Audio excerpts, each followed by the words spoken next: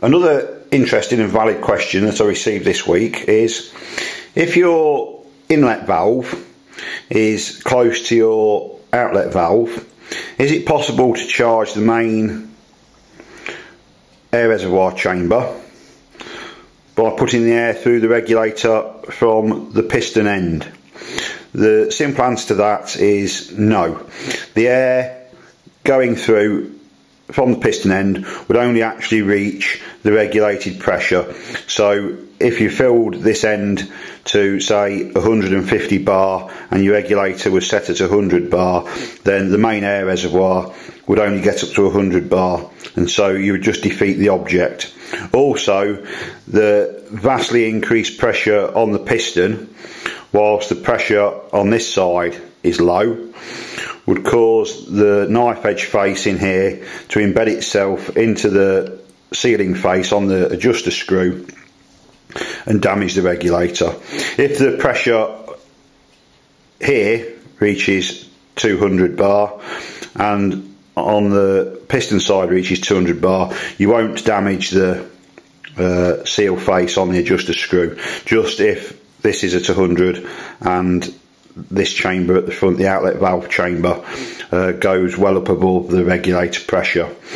So he also asked, is it possible then to alter your gun round so that you can fill it up so you can use a regulator in your rifle? The answer is most likely yes. The reason I say this is this gentleman had got his fill valve at what I described the back of the gun near the action, and he got a pressure gauge on the very front of the action, on the front of the reservoir tube. The thing with this is most of the threads in air gunning are what's known as 8th BSP or 8th NPT. So everything is interchangeable. So it would be quite easy to take your pressure gauge from the front and your inlet valve fill nipple from the rear, and with a little bit of jiggery poking and you might have to do a little alteration, switch them over so that the gauge can be at the back and will read the pressure of the regulator, and the inlet will be at the front. What I'll say about this is, here we have two gauges and two inlet valve site Foster's nipples. In the UK, the most common thread size is 8th BSP, which means 1/8 of an inch internal bore, British standard pipe. Now you can also get BSPT, which means British standard pipe tapered. This is more like what you'll find on guns from the Far East and in America. So this thread is 8th BSPT, also known as 8th NPT. There is a very small difference, but in general you can interchange an 8th NPT with an 8th BSPT, and vice versa.